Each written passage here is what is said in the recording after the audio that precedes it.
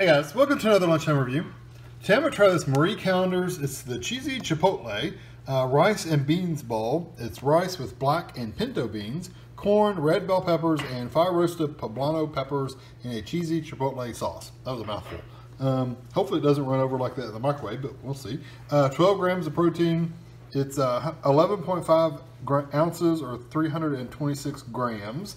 We bought these at Walmart. They're only $2.50, so that's pretty cheap. 370 calories for the entire meal, and there's your other information.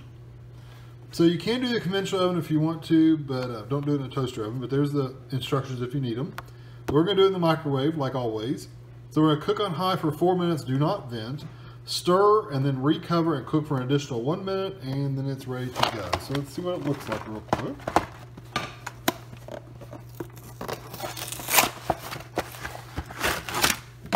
So lots of sauce on there, yeah, plenty of rice and stuff like that. So I'm gonna get this in the microwave and I'll be back. Okay, here it is out of the microwave, and it smells pretty good. It smells like stuffed peppers is what it smells like.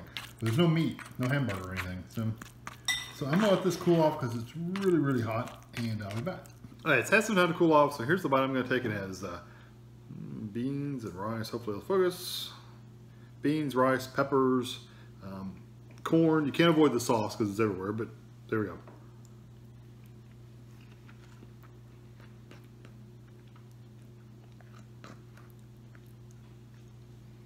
Has some spice to it. Back of your throat gets a little tingly. It has a decent smoky kind of chipotle flavor in it. I like the texture of the rice is not hard. It's good and soft.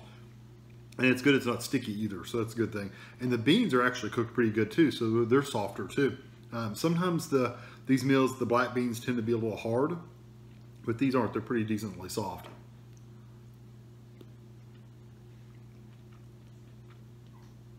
Yeah, I like that smoky flavor.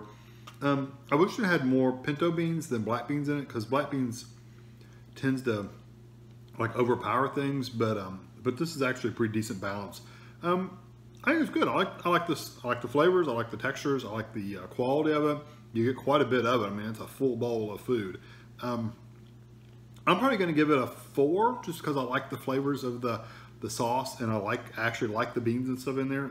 Like I said, usually sometimes I don't like black beans, but these are actually pretty good. So I'm gonna give it a 4. Definitely worth trying out if you see them in your local Walmart for $2.50. That's not bad at all. So yeah. So I hope you enjoy this video, and thanks for watching.